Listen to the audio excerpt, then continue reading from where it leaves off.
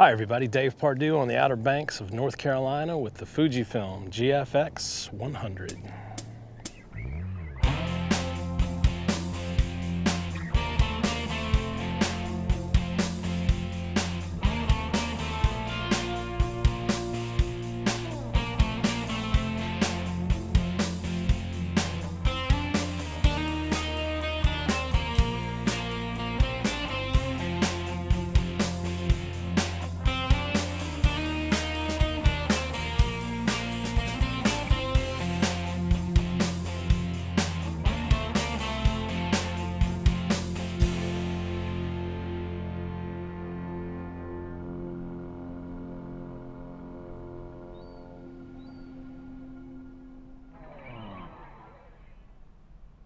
Storms were coming, but I didn't care.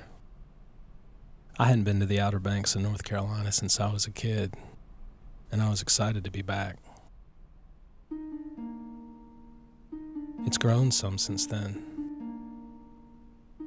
but the magic and the beauty and the subtle mystery of this place, and the old school charm, they're all still here.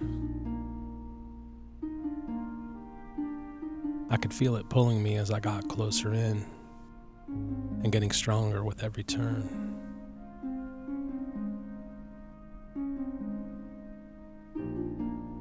You can pout about the weather, or you can shoot in it. I pouted for a bit, and then I got to shooting.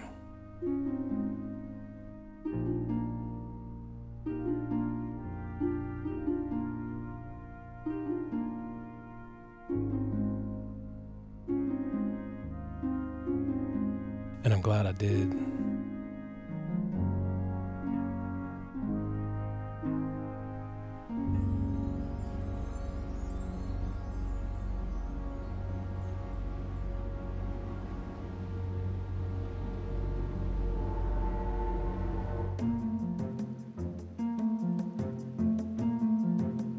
I was toting a medium format camera loaded with 102 megapixels. Made by Fujifilm, artisans of old school cameras with new school tech inside.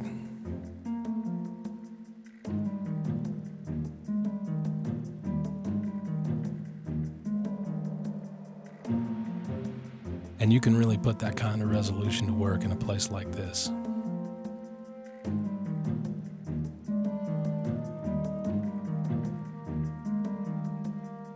So armed with a bevy of really good lenses alongside, I set out to capture everything that the January winds and the Atlantic waves might toss my way.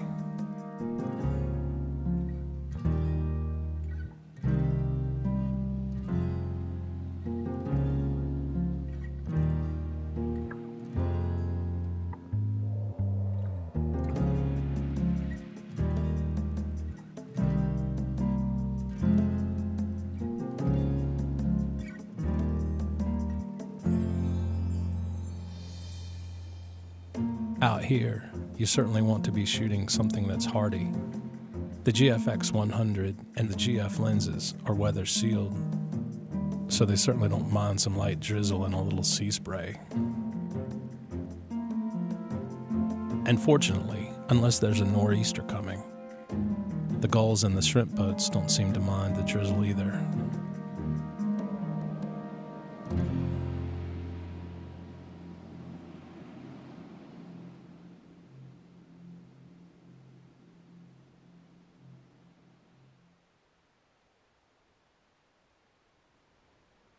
On the second day, the storms were moving on, and I was having a hard time putting my finger on how to best describe the beauty of this place, how to put it into words. Then I realized there's nothing I can say. I can only try and show you.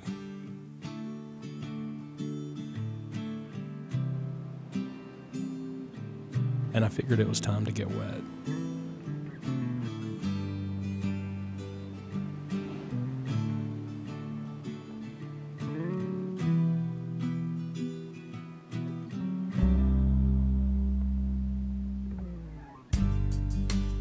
Medium format cameras are generally known for portraiture and landscape shooting, but this camera is different. It has in-body image stabilization, which is a first for a medium format camera, as well as phase detect autofocus. And when you combine those features with the weather sealing and a terrific lens line, it becomes an incredibly versatile system, especially out here.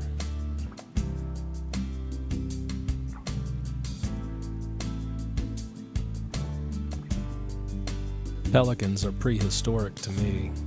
They remind me of infinity. They're beautiful and they're graceful and different, and they're so much fun to photograph.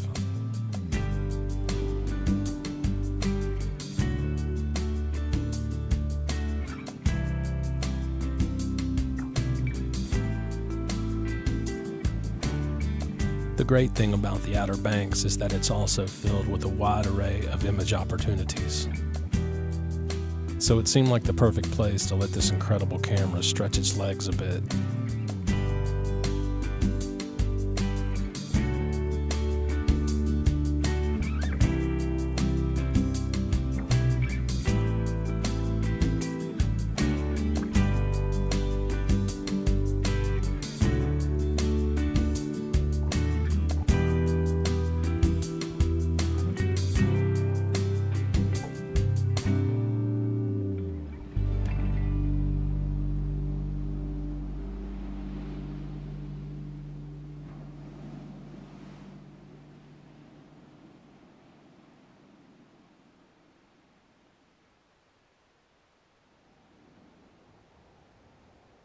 The sunrises here can be breathtaking. Maybe the prettiest I've ever seen. The Velvia film simulation on the GFX100 can really help capture the magic of shots like this. Grab another cup of coffee and we'll head down south.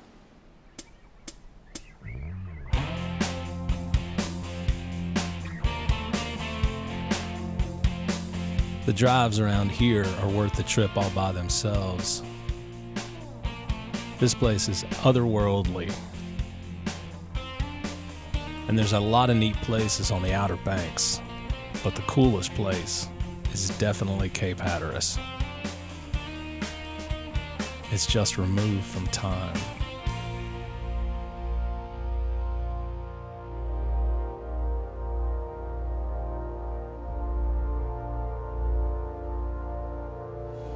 Now let's go find some surfers.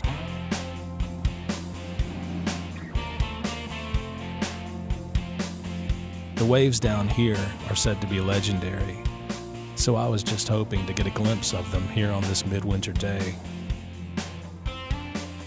And the great surf gods didn't disappoint me.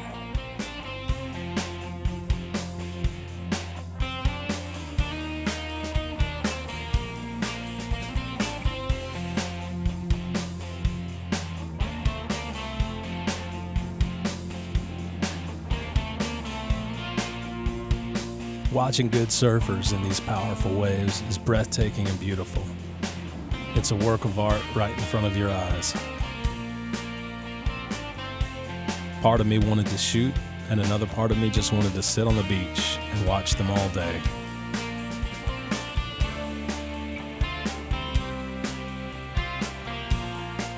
But I tell you, this medium format camera proved more than up to the challenge in this tricky environment. And yet again, the incredibly high resolution also came in handy.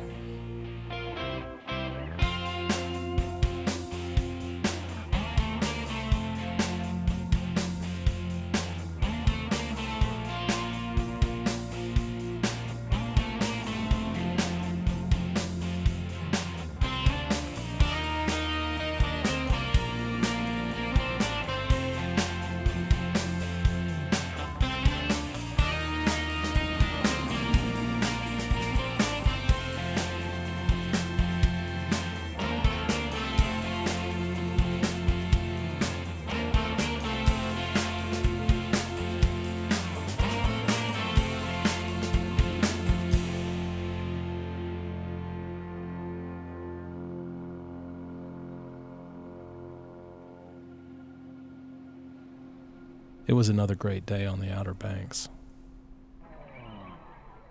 We'll head north now, to another world.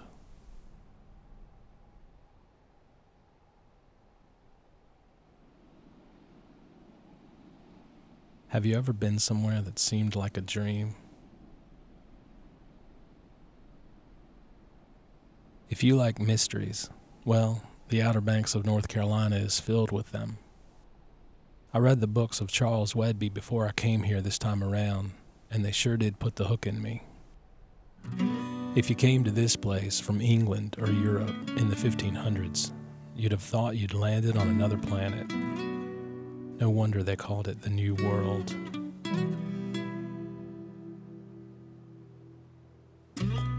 My favorite local mystery is the legend of the dolphin they knew as Hatteras Jack, who led ships past the shoals and safely to shore in the late 1700s.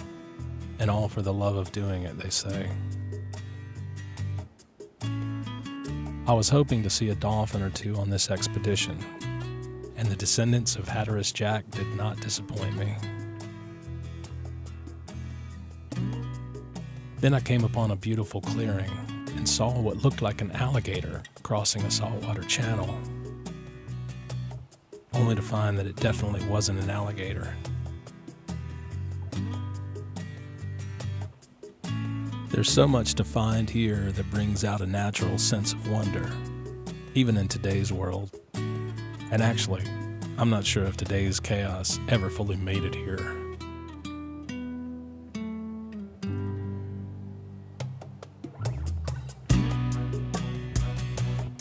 Legend and local lore believed the pirate known as Blackbeard buried treasure here, and that it remains to this day buried somewhere in these dunes.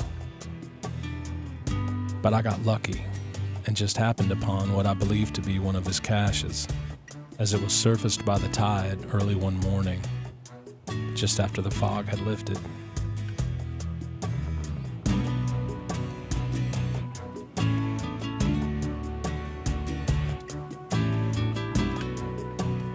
Within just a few miles, you can be in a place where you look in all directions and swear you're in the deep desert.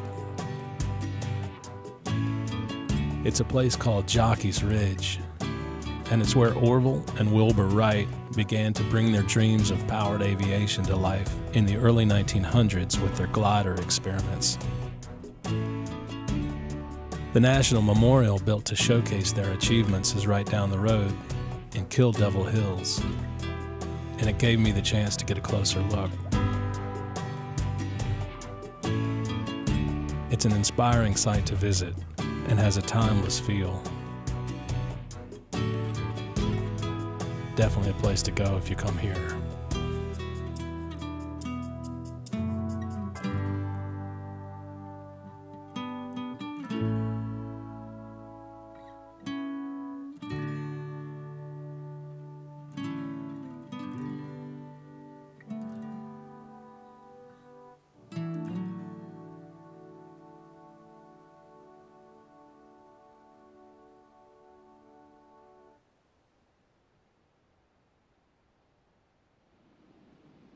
And so, my time on this journey was coming to an end.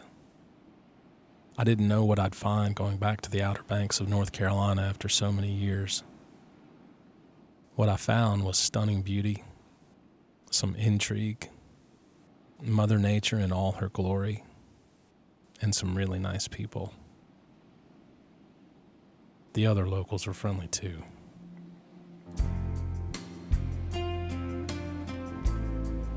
I never wanted to leave the Outer Banks, and I never wanted to return this camera either. They felt made for each other due to the immense variety and potential of each, and I could easily spend a lifetime shooting here and still not capture it all.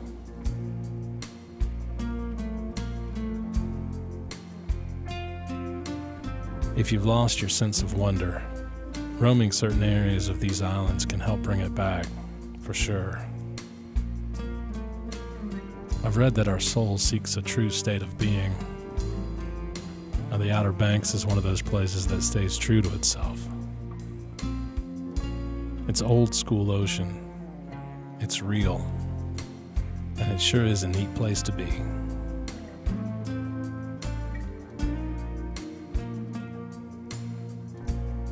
I spent many hours over many days in the surf hand-holding this camera, and even though the sensor and resolution are incredible, the overall size and weight was never a problem. There's really nothing like the GFX100 anywhere near this price, and in fact, likely not at any price.